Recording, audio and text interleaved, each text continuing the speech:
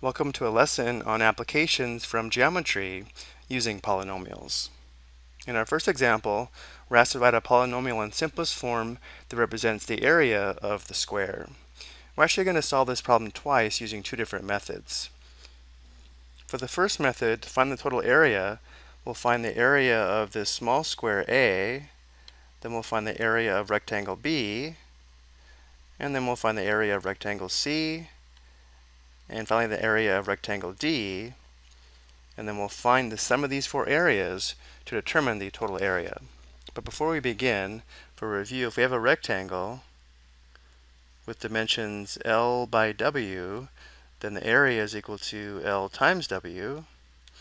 And if we have a square with dimensions S by S, then the area is equal to S times S, or S squared.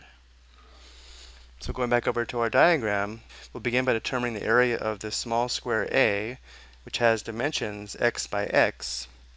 So the area of A is equal to x times x, which equals x squared. Now we'll look at rectangle B.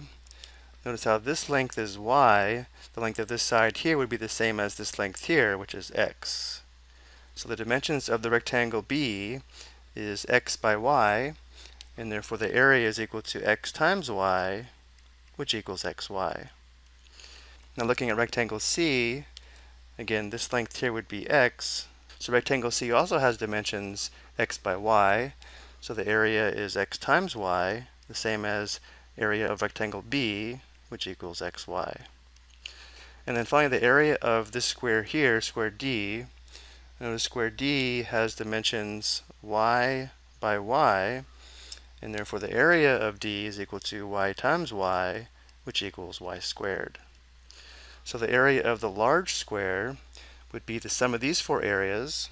So the total area is equal to x squared plus xy plus xy plus y squared.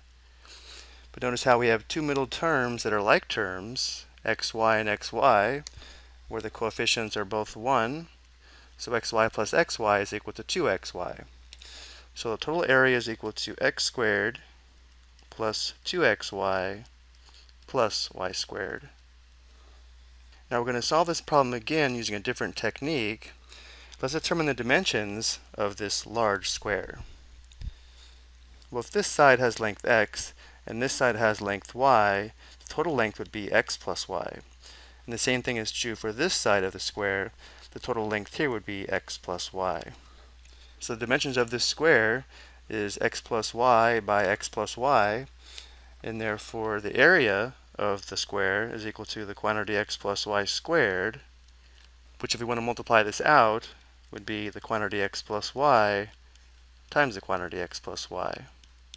Let's go ahead and find this product, and we know the product should match the area we found above. So to multiply, we'll have four products, 1, 2, 3, and 4. So we have x times x, that's x squared, plus x times y, that's xy. So we found these two products.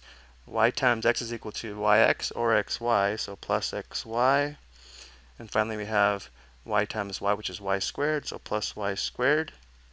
Once again, we have two like terms here, same as above, where the coefficients are 1. So this simplifies to x squared plus 2xy plus y squared. The same total area we found using our first method. Now for our second example, we're asked to write a polynomial in simplest form that represents the area of the shaded region, or the region shaded here in blue. Well, notice how the area of the large square would be y times y, or y squared. And the area of one small square here with dimensions x by x would be x times x, or x squared. So our strategy to find the area of the shaded region will be to find the area of the large square and then subtract the area of the four smaller squares inside.